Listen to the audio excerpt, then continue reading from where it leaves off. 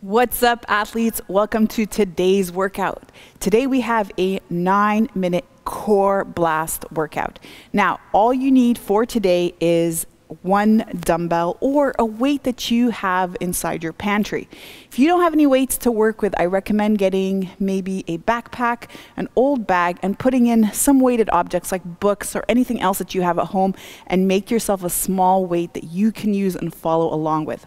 So today we have 3 exercises to do. We're going to be working for 45 seconds and resting for 15 seconds, or just enough time to get us to the next exercise. We have a partial floor wiper on the right side, a partial floor wiper on the left side, and then a dolphin plank. One of my favorites, targets the core and the shoulders. I know I say blasted core is the focus for today, but remember that we are always working full body. It's a functional movement that we're always going for. And so therefore you're gonna feel your shoulders working. You could also feel your legs working at times.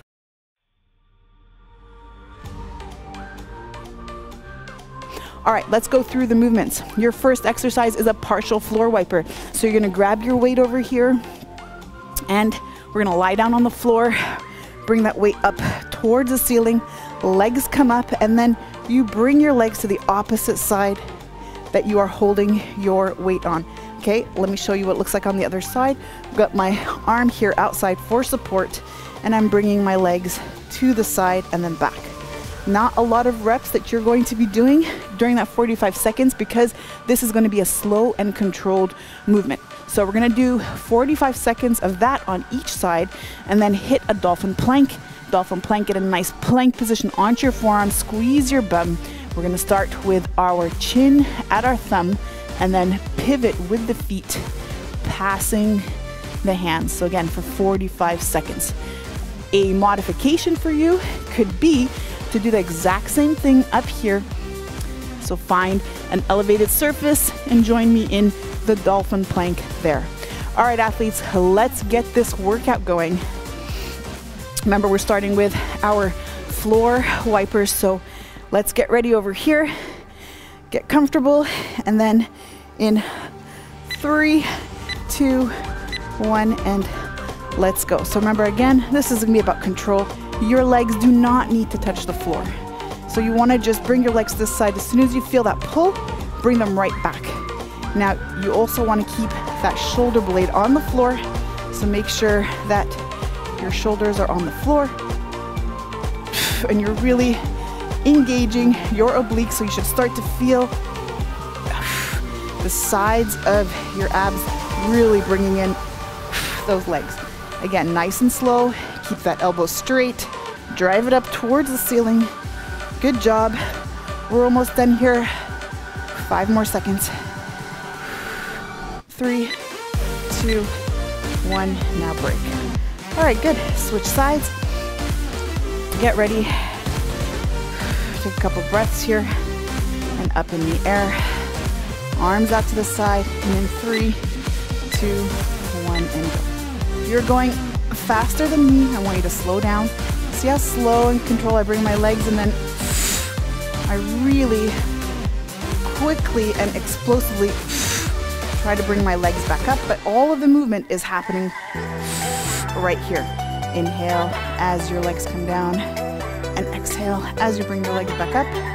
Keep breathing. Good work. 20 seconds. A few more reps over here. Again, keeping complete control the whole way through. You got it. Good work, athletes. 5 more seconds. 3, 2, 1, and break. Awesome. I always try to finish up that last rep, even if I go a little bit over. All right, get ready. 3, 2, 1, and up. Good job. You got this.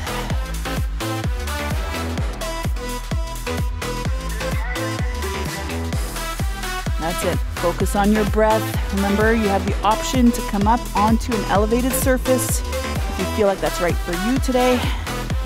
Keep breathing.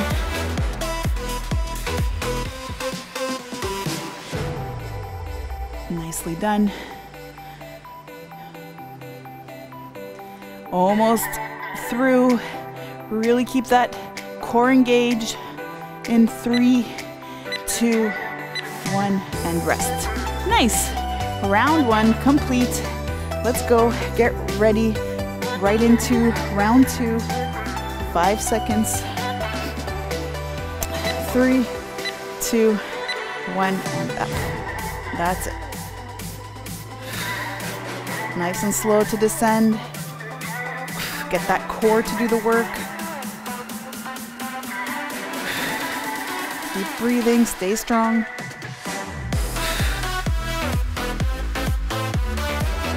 20 more seconds, or 25 more seconds. Sorry, every second counts, we know that. Elbows are straight. That's it, keep breathing all the way through. Don't hold your breath. You'll just make it more challenging because you have to oxygenate that muscle, get it ready for the next contraction. 3 more seconds, 3, 2, 1, and rest. Nice. All right, I'm feeling my obliques. How you doing over there? All right, 5 seconds, up, lock out the arm, in 3, 2, 1, and go. You got it, that's it. Drive that weight up.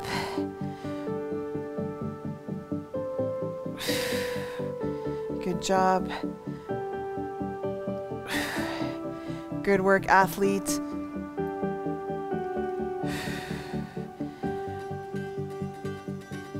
Twenty more seconds. Keep breathing, you got this.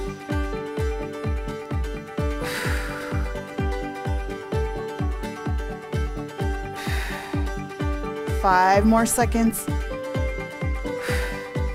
3, 2, 1, and rest. All right, let's go flip her over onto our forearms. Round 2 of Dolphin Plank. Stay with me. 3, 2, 1, and up. Why is it important to strengthen the core? Why do we not just say work on our abs? Core, just like when you think about an apple core, it's really the depths and the inside of the apple.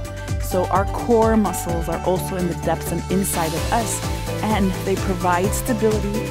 They provide all these muscles structure and help us to create that abdominal pressure, to create a pressure gradient within our body. So when we breathe or whenever we want to force a breath, we have that capability.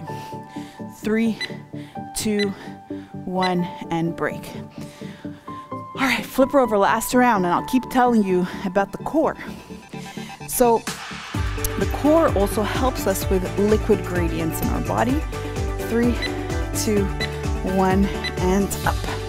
And in fact, many of us think that the core is the low back muscles and our ab muscles are those muscles that appear as a six-pack, the rectus abdominis muscles, but truly the core also includes your pelvic floor and it includes your multifidus muscle, which is a very, very deep muscle inside the spine, and your obliques or transverse abdominis. So truly all this to say is that when we have a nice strong core, it translates into strength and power in our other movements. All of our jumping movements, all of our burpees, all of our box jumps, and even just squats, because the glutes are also part of the core muscles.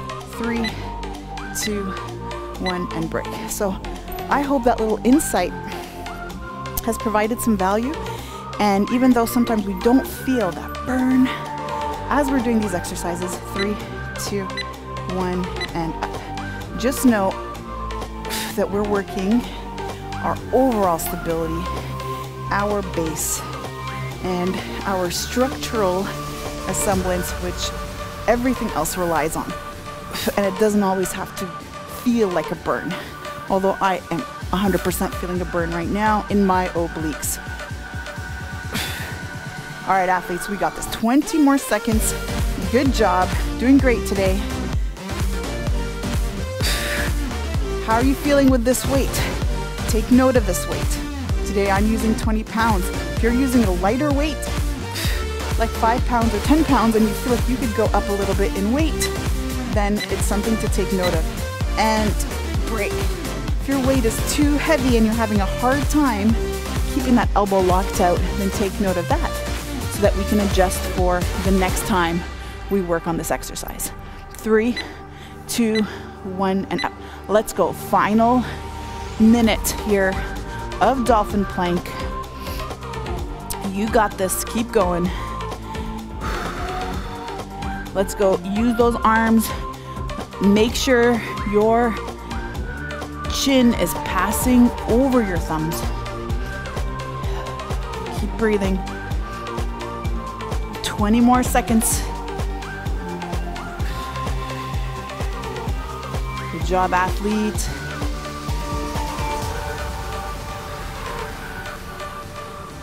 That's it. I know. Don't break though.